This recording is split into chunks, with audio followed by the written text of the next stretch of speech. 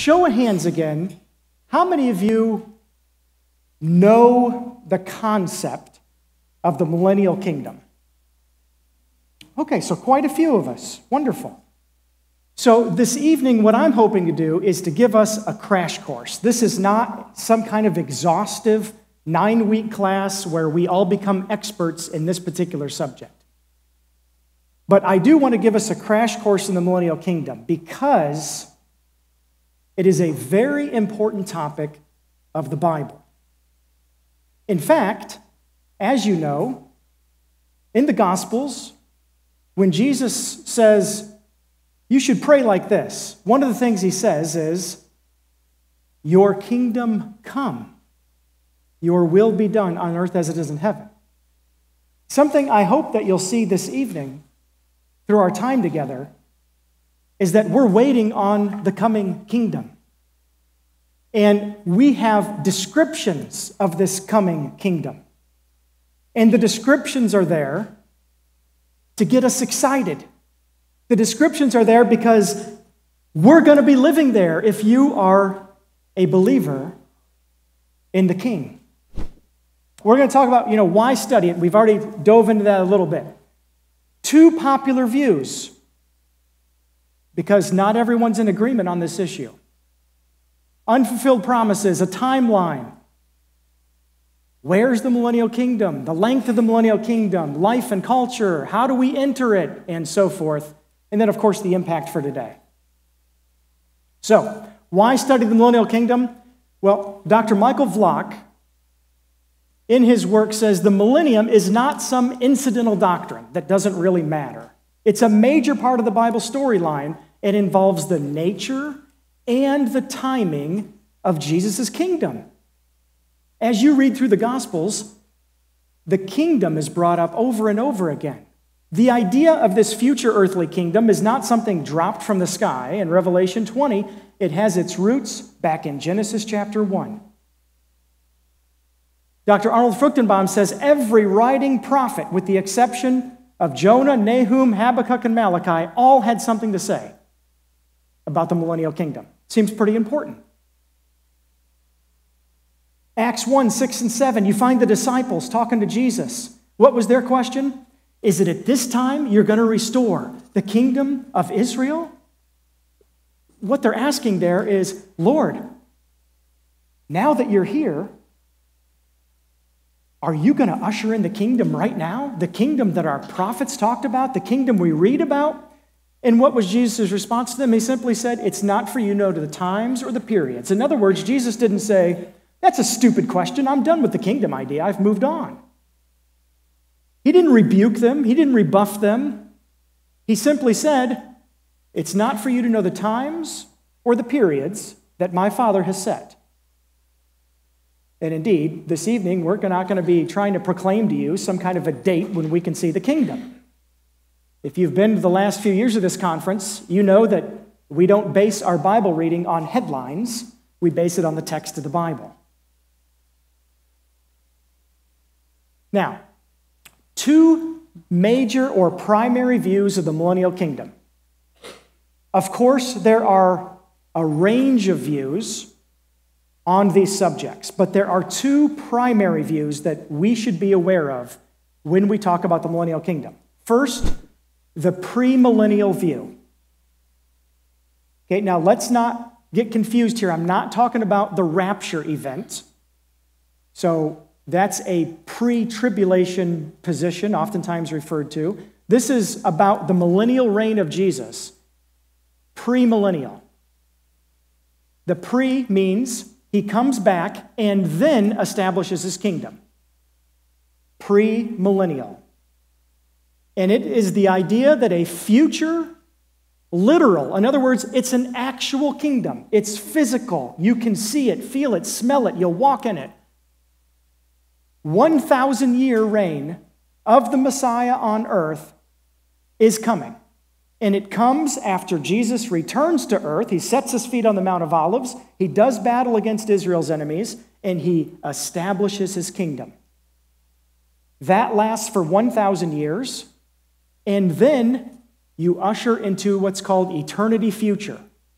Okay? That's the premillennial view. Now, opposed to that is the amillennial view. The prefix a simply means none or no. In other words, there's no kingdom to look forward to in this view.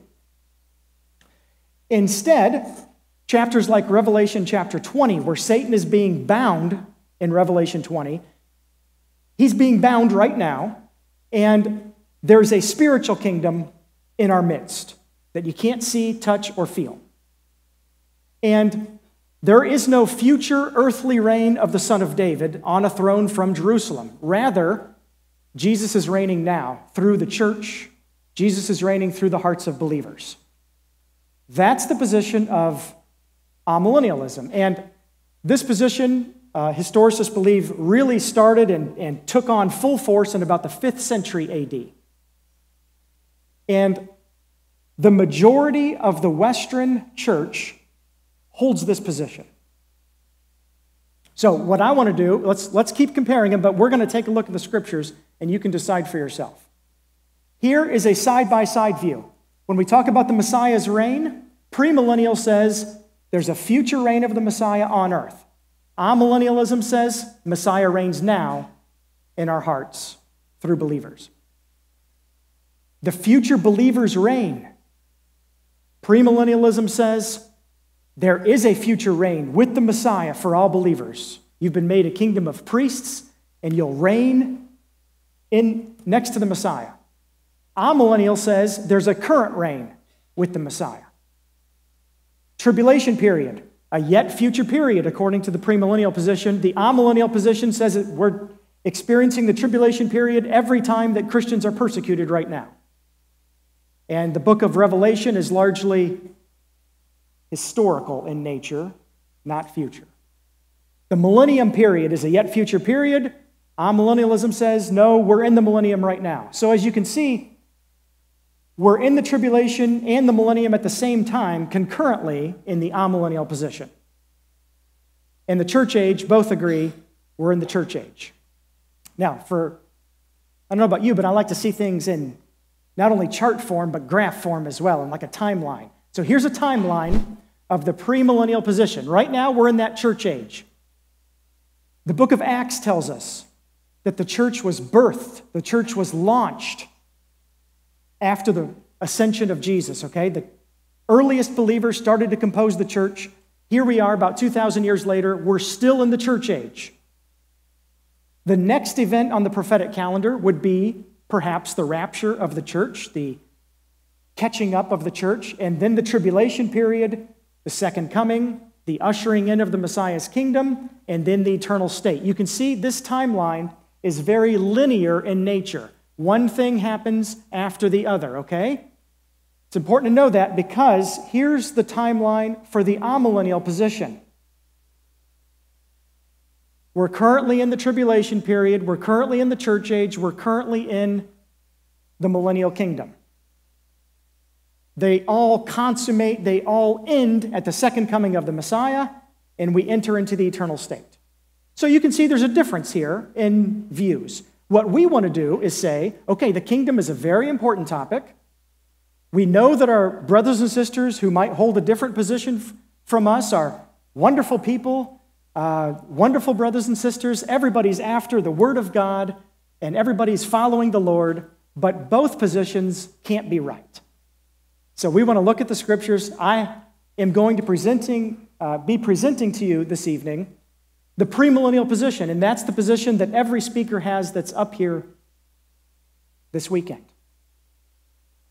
So, sometimes things can be confusing because it gets confused because we know that God is reigning now, right? And God has this universal kingdom. I mean, God is sovereign. He's causing the planets to be in alignment and the sun to shine. If he stops holding the universe together, we're done for. But that's God's universal kingdom. It's God's eternal, heavenly rule, which is always ongoing, no matter what's happening here on earth. It is always in existence, according to Psalm 93. It's comprehensive, unlimited, absolute, and always under God's direct rule. So let's not confuse that with God's messianic kingdom. which is this 1,000-year period where the Son of David is reigning on a throne in Jerusalem, fulfilling the Davidic promises. That's located on earth, and it's temporal. We're given a length in scriptures, which we'll study. As we examine the Bible, what I think we'll see is that there must be a future, literal, 1,000-year reign of the Messiah on earth after he comes, but before eternity future. Okay? Are you ready to dive in? First, Ezekiel chapter 36. Number one reason why we're going to have a millennial kingdom is because there are physical and spiritual promises to the nation of Israel that remain unfulfilled. And there must be a time in the future when these are fulfilled or the character of God is at stake. Because he has made certain promises, Genesis chapter 15, with the Abrahamic covenant and others, that aren't fulfilled yet. It says in Ezekiel 36, the nations will know that I am Yahweh, the declaration of the Lord God, when I demonstrate my holiness through you, Israel, in their sight. For I'll take you from the nations and gather you from the countries and will bring you into your own land. I'll sprinkle clean water on you, and you'll be clean. I'll cleanse you from all your impurities and all your idols. I'll give you a new heart and put a new spirit within you. Okay, this is very New Covenant, New Testament language because that's part of the New Covenant promises. The restoration of Israel is promised in multiple prophets, and there must come a time when the physical borders of Israel are established according to the scriptures and where the Jewish people are all in a right relationship with God. Are we there today? No. Therefore, it is yet to come because God is faithful. Matthew 19:28, we see that the Messiah will reign upon the earth over Israel. These are Jesus' own words here. Jesus said to them, I assure you, in the Messianic age. So Jesus recognized there was a period called the Messianic age that was coming. What did he say? When the Son of Man, that's himself, sits on his glorious throne. And what's he going to do? You who have followed me, he's speaking to the disciples here, you who have followed me will also sit on 12 thrones, judging the 12 tribes of Israel. And everyone who has left houses or brothers or sisters or father or mother, children or fields because of my name will receive 100 times more and will inherit eternal life. But many who are first will be last and the last first. A few different observations here about this passage. Number one, Jesus says there's going to be a messianic age. Number two, the Son of Man is going to sit on a glorious throne in the messianic age. Number three, the disciples are going to have some sort of authoritarian position in this new kingdom under the Messiah, but over who? Over the 12 tribes of Israel. Now, wait a second. If there are 12 tribes of Israel in a future messianic age, Israel must still exist in the future messianic age. In other words, God has not forsaken his promises. He's not forgotten about his promises. They are simply still yet future, and we see Jesus referencing that right here. And good news for everybody else, because everybody else who follows Jesus and forsakes other things, you've got a great reward coming. Revelation chapter 5, verse 10 tells us that believers, that's you will reign upon the earth. Isn't that exciting? Look at this. When he took the scroll, the 4 living creatures and the 24 elders fell down before the Lamb. And they sang a new song. You're worthy to take the scroll. This is about Jesus here. And open its seals. Jesus is the only one worthy to open the scrolls in Revelation. Because he was slaughtered and he redeemed people for God by his blood and every tribe and language and people and nation. You made them a kingdom and priests to our God. And this is future tense. And they will reign upon the earth. What do we see here about the future millennial kingdom? It's on the earth, and there's a future time where believers must reign. Now, do you feel like you're reigning today? I don't know about you, but I feel like I'm in a car wreck every other week. I feel like I turn on the news, or I read the newspaper, the news headlines every week, and it doesn't seem to me like I'm reigning as a king. And I think as we continue to look at the characteristics here of the kingdom, you'll see that the characteristics that are described, if the Bible is to make sense to us, then we simply cannot be in the situation that the Bible is describing. 1 Corinthians 4, 6 through 9. It seems here Paul wanted to correct Corinthian confusion. He says to them, "Who makes you so superior? What do you have that you didn't receive? You have begun to reign as kings without us." Paul is mocking them here, and he says, "I wish you did reign, so that we could also reign with you." In other words, Paul is telling the Corinthians, you're not reigning yet. Stop acting like you are. He says, "I wish you did reign, but we're not yet. But it's coming." Moody Bible Commentary says, Paul's statement gives an indirect indication that the church is not the full-fledged kingdom of God in this age, as many maintain. Believers will rule with Jesus in the future millennial kingdom, but Paul says here they are not ruling right now. You see, the church is an aspect of the kingdom of God. It is not the kingdom of God. There's a difference. Revelation 3:21, the believer's rule is placed in the future. Revelation 3 says, "The victor, those who hold the faith, those who die with faith, I will give him the right to sit with me on my throne." Isn't that an amazing promise for the believer? "Just as I also won victory and sat down with my Father on his throne." It's placed in the future. It's not saying the believer's sitting with Jesus on his throne now. It's placed in the future. So, those are some reasons why there must be a millennial kingdom. How about the timeline of the millennial kingdom? Well, we already covered this, but I'm bringing it up again so we can see. The millennial kingdom comes because the king returns. The king returns to establish his kingdom. That's what he's going to do. Look at this.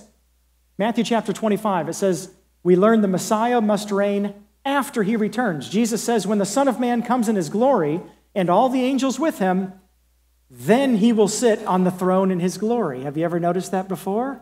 He returns and then he reigns.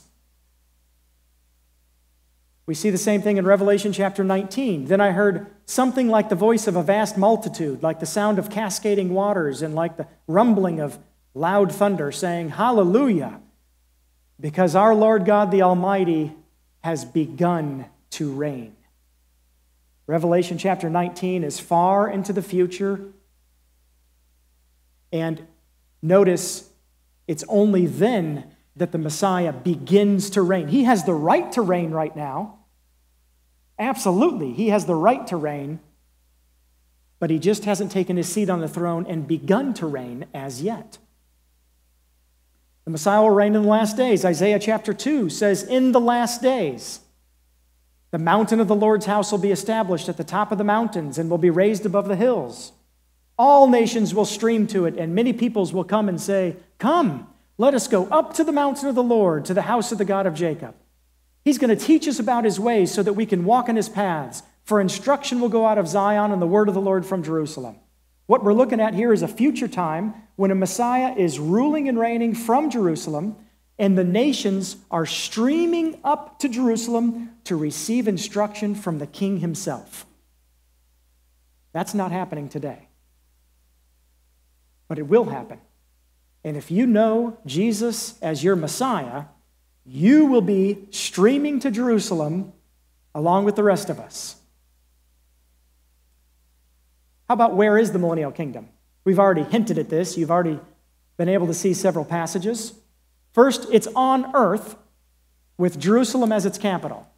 Zechariah 14 says, "On that day, living water will flow out from Jerusalem."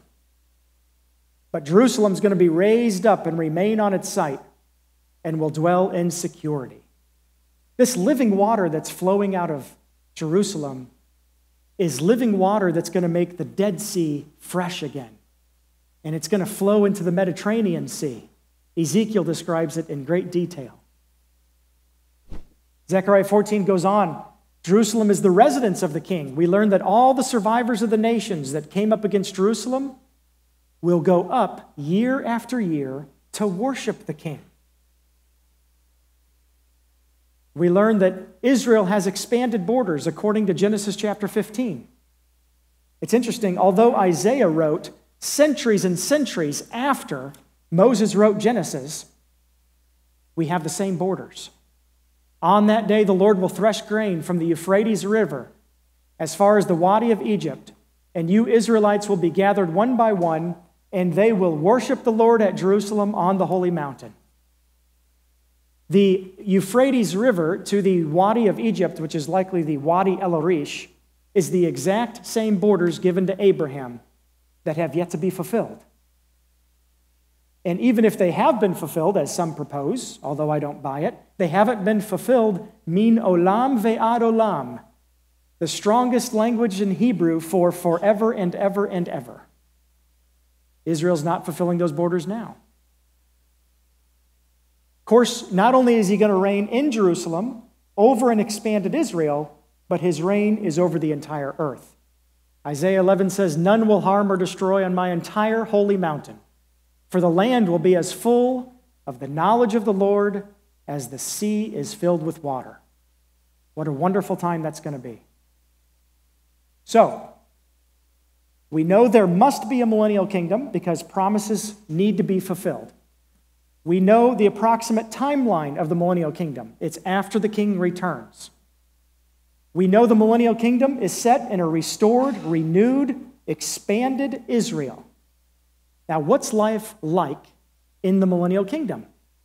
We're given descriptions of that as well.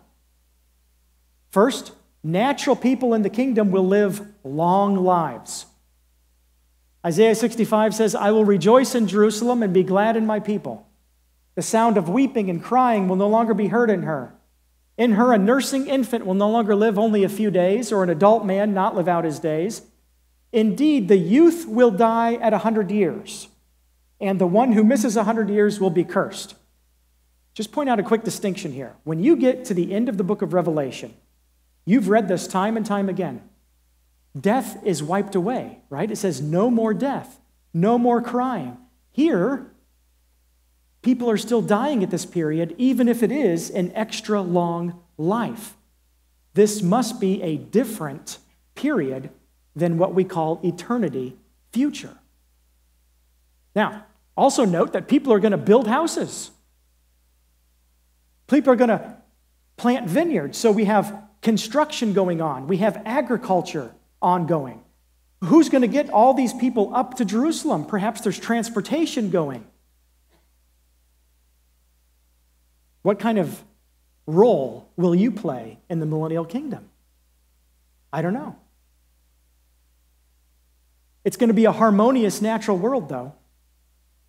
Elsewhere in Isaiah, it says, "The wolf will live with the lamb. The leopard will lie down with the goat. The calf, the young lion, and the fatling will be together, and a child will lead them. The cow and the bear will graze, and their young ones will lie down together, and the lion will eat straw like the ox. An infant will play beside the cobra's pit, and a toddler will put his hand into a snake's den." You don't do these things today, do you? If you looked out your window, you had a farm there, and you saw a wolf next to your lamb, what would you expect was going to happen next? The wolf was going to eat the lamb. Same thing with the leopard and the goat. And surely I would not allow my 4.5-year-old son to put his hand into a snake's den. But in the millennial kingdom, those things are wiped away, where it doesn't even appear that the lion is eating meat anymore. He goes to eating straw. There's a return to Eden. This is why Dr. Michael Vlock, at the beginning of the quote I read, said this has roots going back to Genesis 1, because ultimately God's design and intention was that man and woman would subdue the earth. We would rule over the earth. But we failed in that mission, haven't we? But God restores all things. There's going to be trips to Jerusalem to worship the King. We read this one. Year after year, people are going to go worship the King of Hosts, specifically on the Festival of Booths, which is the Jewish holiday of Sukkot. It celebrates God dwelling, tabernacling together with the Israelites. And if you don't go up to worship at Sukkot, rain is not going to fall on your nation. That's another interesting aspect I've picked up in the scriptures, is that it appears there continues to be distinct nations in this period of the millennial kingdom. Egypt is even mentioned as a specific nation, saying if Egypt doesn't go up to worship, no rain's going to fall on them. So we have Israel, expanded borders, God's ruling over that from Jerusalem, and yet we still have other nations in place on this earth. Now, this may seem like too obvious of a question, but how long is the millennial kingdom? And where do we get the length from? Well, nowhere in the Hebrew Bible, nowhere in the Old Testament are we given the length of the millennial kingdom. It comes in the New Testament. In fact, 1,000 years is used 6 times in 7 verses in Revelation 20. They came to life and reigned with the Messiah for 1,000 years. This is 1,000 literal years. Okay, you can read this passage on your own. The term 1,000 years is used over and over again. Satan is bound for 1,000 years. After the 1,000 years is over, he's released for a short time. There's no reason not to take 1,000 years as literal. This is probably the main argument of folks who may not hold to this position is, well, it says 1,000, but it doesn't really mean 1,000. So my question for perhaps you, if you happen to hold that position today, or maybe this will provide you further information, is this. What about all these other numbers in the book of Revelation? I've never heard somebody say, well, the 7 churches are really not 7 churches. Or it says 24 elders, but the 24 is just some kind of a spiritual number that means something else. Or there's not really 7 trumpets. Or 2 witnesses. It's not 2 witnesses. It's, you catch my drift here? Why take 1,000 as being spiritual in nature if we're taking all the other numbers as literal? It seems to me inconsistent at the best. So, what have we learned? There will be a literal future kingdom of the Messiah.